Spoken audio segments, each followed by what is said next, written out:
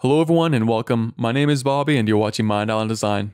Today I want to show you how you can easily turn an illustration into a die-cut sticker in Illustrator. These are a couple apparel designs I created last November for a client to help promote men's health. And if you want to see more artwork like this, definitely go check out our social media pages. Let's say I want to turn this design into a die-cut sticker. You want to begin by copying it with Command-C and pasting it in place with Command-Shift and V. Now if I go to my layers, you'll see that there are two of this design. You want to select the bottom layer for this, but for the tutorial, I'll select the top layer so you can actually see what I'm doing. You want to open up your Pathfinder panel, and if you don't see it there, you can also go to Window and select Pathfinder. You want to select the Unite option, which will merge all of the different objects together. If I go into this group here, you'll see how my illustration is just made up of different shapes. And then you'll want to make this the color of your outline, which most of the times it's white. And then make that transparent. And then I'll just drag this below my design.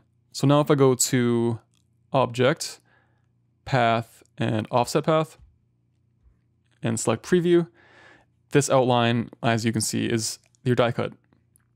So you can adjust the offset size to your likings. I think 35 actually looks good. So I'll select OK.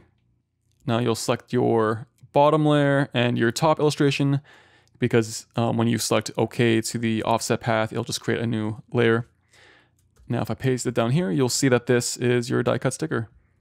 Now a bit more of an advanced tip is actually setting up this white outline to be ready for a printer to use this path to cut. Most printers use a certain swatch name to recognize a path as a cut path. And to do that, you'll want to go to your swatches panel.